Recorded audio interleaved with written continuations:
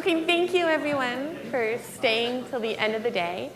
And right now I'm going to be leading really a discussion, so I don't have much talk to give, it's just a very brief introduction on the Surface Ocean Lower Atmosphere Study, or SOLAS program. I'm a chemistry professor at Wellesley College. I look at gas tracers and trying to understand how we can use them to quantify biological productivity and air-sea gas exchange. But really today I'm here in my role as the recently minted USA representative to SOLAS. Emmanuel Boss is regretful he can't be here today. He's on the US SOLAS Steering Committee, and Véronique Garçon is the executive scientist of SOLAS. So what is SOLAS? I like to think of SOLAS as sort of what OCB is to the American carbon cycle community. SOLAS is to sort of a wider science community on the international level. So just like how OCB, we have an IPO, we have a steering committee, and we look at scientific questions looking at the ocean carbon cycle, for SOLAS, there is an international steering committee. And the questions on SOLAS are really to try to look at what are the links and feedbacks between the atmosphere and the ocean. There was a new science plan for SOLAS. So SOLAS has been around for about 15 years. And a new SOLAS plan has recently been released called SOLAS 2015 to 2025. And it spells out the science among 5 major themes. And what I want to talk to you about today is how much overlap there is between OCB and many of these SOLAS themes. And in particular, what SOLAS can do to really be useful to the OCB community. So to know how it can be useful, you need to know a little more about it. So let me just talk about these themes briefly.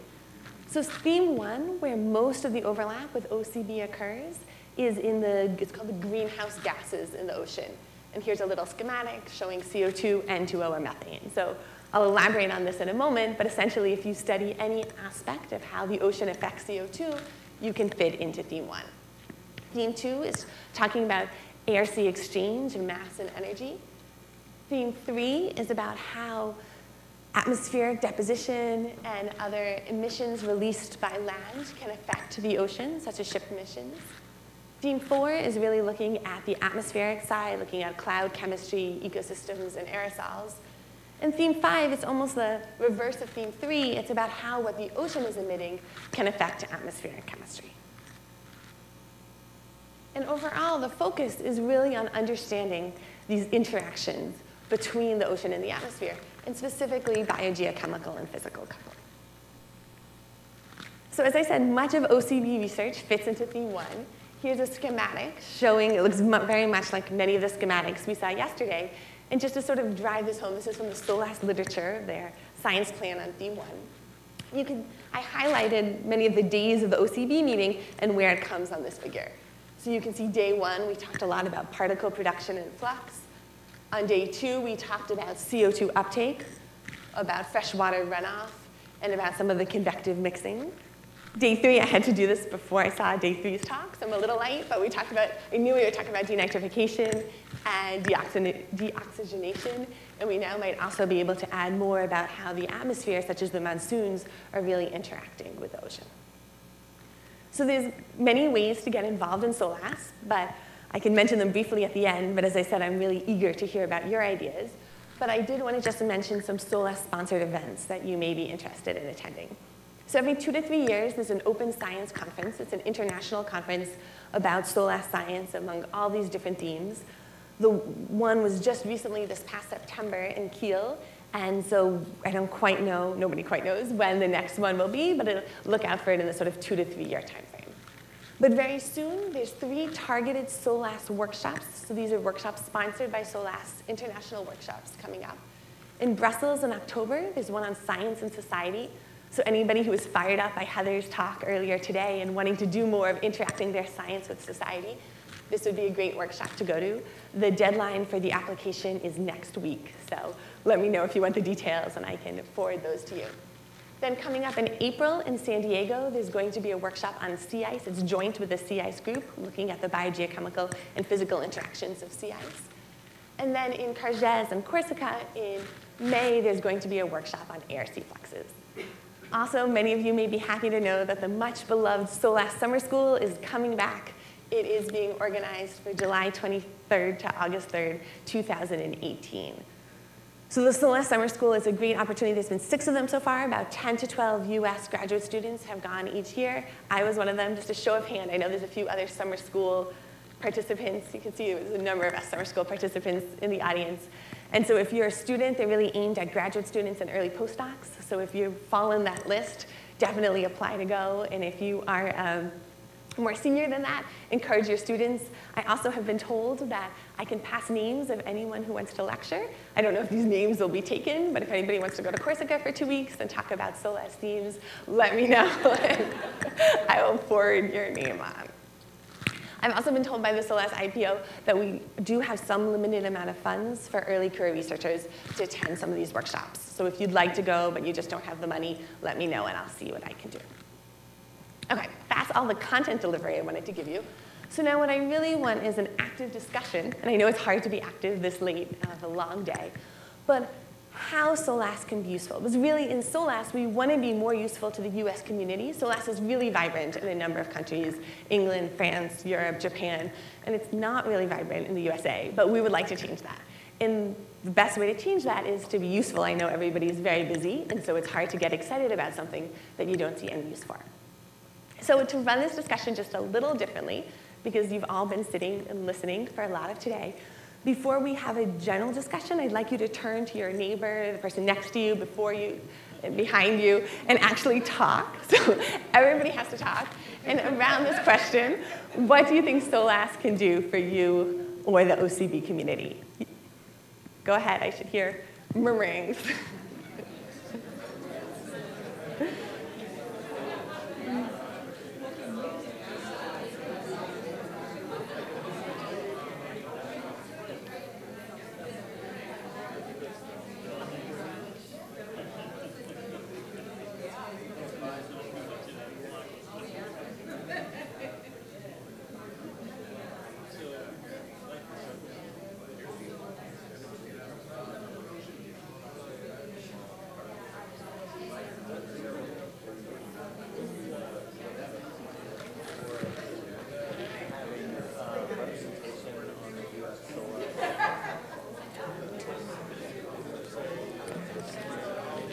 Yeah, so there's one current member, and then there's another one they're finalizing very soon.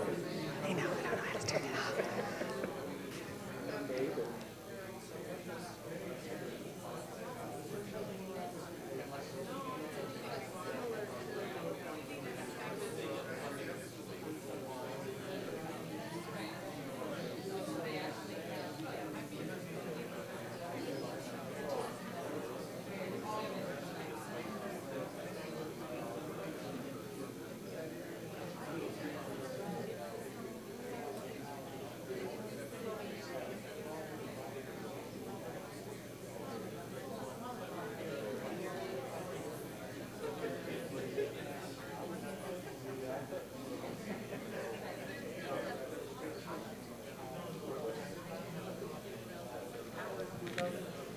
Okay, I hear some voices, which is good.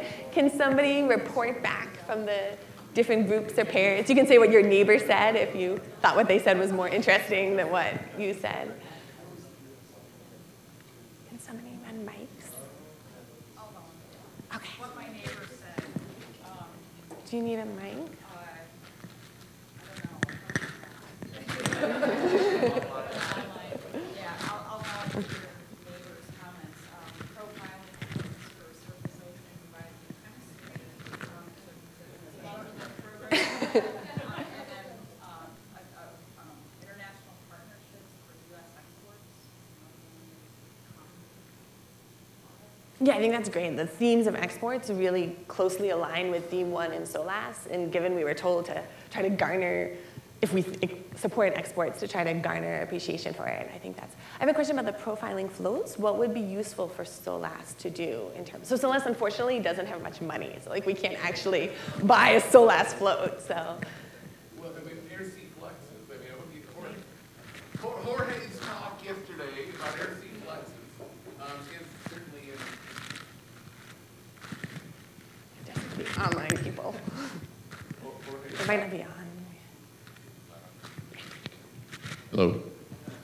Air sea fluxes. So to the extent that floats can provide us information on oxygen, I think Seth Wyszynski has a nice poster about air sea oxygen flux up over in Clark, and Jorge had a talk. So to the extent that air sea fluxes are a SOLAS activity, floats can give us a global kind of perspective. I 100% agree with that. I just know what can SOLAS do to be useful to the float. I definitely think the floats can be useful to SOLAS. It's more the reverse. Can SOLAS be useful for the float? Well, I mean, so there is this move towards the global program, and SOLAS can sort of actively, a SOLAS workshop, for example, on floats and fluxes, for example, would be a...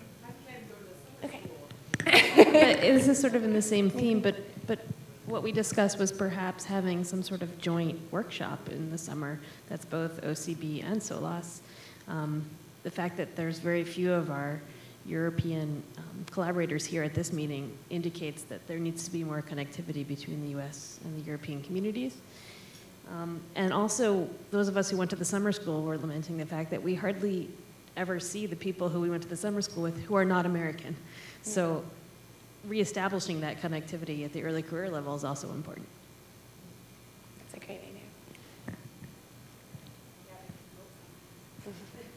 Just building on that, maybe one way to accomplish that with the summer school participants is, at the ocean sciences meeting or something, having a little reunion activity, kind of bringing people back together that way.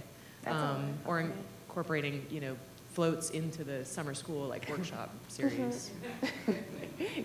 Put Ken to work on that one. So sponsoring a workshop's a great idea. Would people want it to be an extra day or two at the end of OCB so that you only have to be here once, or would you rather a completely separate workshop so that you have time to devote to it and you don't have to be away any longer? Bill? I kind of hesitate to say this with this badge on.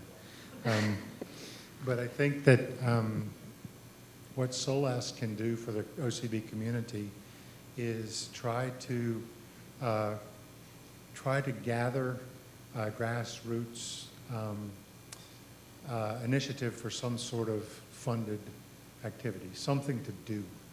Talking is fine, reconnecting is fine, money makes things happen. So, so I think that there's a lot of talking, and I personally was involved in the Canadian SOLAS program when I was at Dalhousie before I moved back to the States, and that was a funded activity. We put things in the water. We did an iron addition experiment, looked at dimethyl sulfide, but what brought the community together was a common activity, a common research goal. So I think that SOLAS in the U.S. needs to start a discussion on how to gather the grassroots support to do something.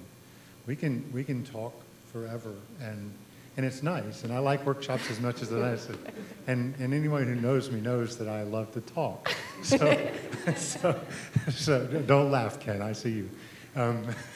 Anyway, but I think the SOLAS, a workshop sponsored by SOLAS should have a goal of producing ideas that could be, funded for, the use of floats to answer a specific question, things like that. I think that bringing the community together to try to find something to do is actually creates a lot of excitement. Although it's, so anyway, that's. I have a sort of throwaway line. What about using the joint energy to get DIC absorption by the ocean in the IPCC report?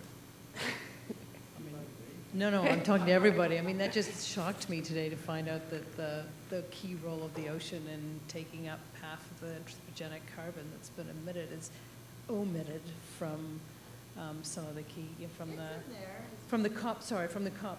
In the COP21 discussion. I thought that was pretty. I think SOLAS is moving, in part because of pressures from Europe, where SOLAS is now being funded by Future Earth, which has a high impact on society, being important for it. That's why there's this conference in Brussels on science and society. I think that there is a push to try to reach out and connect more to social scientists and do more public outreach. But I'll pass that on. Yes, Bob? Yeah.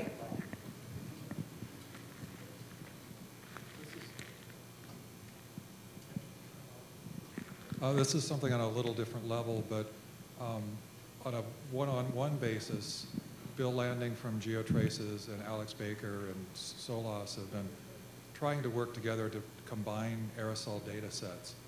And I haven't been directly involved, but in the conversations I have sort of been peripheral to, it seems that some of the Solas aerosol data at BODC have kind of gotten buried and lost.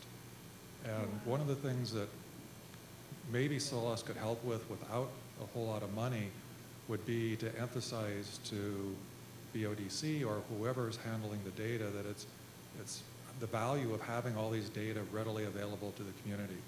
And if the databases can be combined, putting Solas and GeoTraces together even better into an easily accessible common database. I mean, I realize aerosols aren't everything to everyone, but you know, a lot of people in OCB and Solas and GeoTraces work with aerosol data or depend on the fluxes from aerosols. So having those databases combined and easily accessible, I think, would be something that the Solas leadership could emphasize to BODC, where all of these data are ultimately held, to try to help improve the, I don't even know what the right data management term is, but availability. That's a great idea. I'll definitely pass that on. There is Yeah, some... sure, that's true for any data. That's just... Yeah. Yeah, so I can stress that the Solas data needs to be more easily available than it is. Yeah, I'm only aware of because a few months ago I was talking with Bill and Alex about this, and so I realize this is something that people are trying to do, and if it were a little more, if there was a little more push at the programmatic level, that might help make it happen. Okay, Mary Elena? Well, and also in general, just to make clear to the newer newcomers and more junior scientists in the OCB community what the Solas data is, because you know, maybe it isn't obvious to everyone. You know, it's been a while since there have been a lot of Solas themed sessions at OCB, and so, you know, but generally data availability is, you know, I think just but all of the data, right?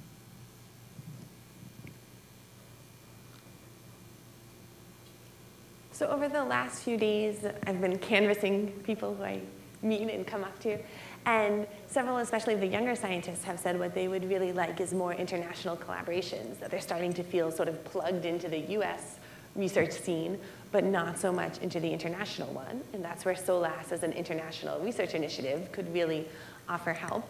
And so I wanted to get some feedback on ways that might be useful to do that. So one idea would be certainly to attend workshops is great, because a lot of the SOLAS workshops are heavily international, you know, a very small component of US scientists. So that's great if you want to meet others, but not everybody has time to just go gallivanting about attending every workshop. That seems interesting. So I was also thinking about on the website, we could have, the SOLAS has an international website. We could put lists of both collaborators, so people working, not even collaborators, but say people working on denitrification, and then any researcher around the world who was interested could add their name, and if you wanted to start a collaboration, you could see other researchers. But maybe what would be more useful even is upcoming projects. So would you be interested in either looking at or contributing to such a website? If you get some sort of relatively large project funded, to post it like maybe a year or two in advance, essentially when you hear it's funded, to give people time to see if they would want to collaborate in some way. Is that of interest? It's much more likely to happen if I go to the IPO and say, yes, people want this, than if I just say it's an idea. Okay, I see some nodding heads. Another thing that other countries do, where SOLAS is much more active, is they have what they're called SOLAS days. So maybe every year and a half. And this is countries much smaller than America. So they have what for them is the whole country, but for us, I would imagine would be more of a regional day, where it's just a one-day conference where all researchers interested in SOLAS come and share their latest. SOLAS sort of is the whole networking. And so I was thinking we could either do this before an ocean sciences meeting or an AGU meeting, or just having, say, the Northeast, you know, Boston region does one, and then maybe somewhere near Scripps does one. And is that something that people would be interested in attending? You are not. Okay. Other ideas of how SOLAS could be useful? Okay, well, It is late, and I know people want to go. So let me just say, if you want to join the SOLAS email list, Heather and Mary do a great job of forwarding many SOLAS emails to the OCB community. But if you want to get them directly, go to this website, the SOLAS website. You can also download a copy of the science plan to read about it in more detail. Sign up for the email list. If you have any news that you want to share with 2,400 researchers, feel free to email Stefan, the SOLAS. It's solas@geomar.de. The email address is on the website. And he's happy to add. The SOLAS bulletins come out once a month, and he's happy to add any updates. If you have a new data set, if you have a cruise coming up, if you want to just say hello to everybody, you can put it on. And if you have any other ideas on how to increase the vibrancy of SOLAS, please contact me. Yeah? Rachel's job as the U.S. SOLAS representative is to every year put in a report from the U.S. SOLAS community. And so if you're doing anything in SOLAS, let her know about it, because it'll make her job a whole lot easier to know what's going on. And it'll also allow her to see connections if they exist and put people together. But her job really, her one real job that they lean on her from the international office is to submit a U.S. SOLAS report every year of the best things that the U.S. community is doing in SOLAS science. Not all of it, but the best things. So if you got a best thing, send it to her. Last year, I just sort of chose my own favorite 10 things, some conferences I had gone to, and people who answered some emails I sent. But I would love to hear what your exciting research is. Yes, Ken? So if we have something that's not an official SOLAS activity, but it is completely integrated and in line with SOLAS, do we how do you want to hear about that, and do we? I would love to hear about that. And is there some SOLAS imprimatur that we receive, or? So SOLAS, the International Project Office, is happy to give letters. I don't think NSF would like such letters, but they said if you submit a proposal and it's SOLAS related, they're happy to send a letter saying, this is SOLAS related, it would be interest to the SOLAS community. If you, in a paper, use the word SOLAS and say the abstract or the keyword, then people can search for that if they're looking for SOLAS research.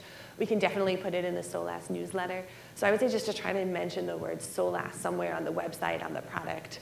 There's a little SOLAS logo that you can download on the website there that you can put on your own website. There's not much of a gate here. So essentially, if you think it's SOLAS, you can say it's SOLAS. The international office will actually accept an application to be an approved SOLAS project. And you send them what you're doing, and they go, yes, you're SOLAS. So, I mean, it's not anything real, but it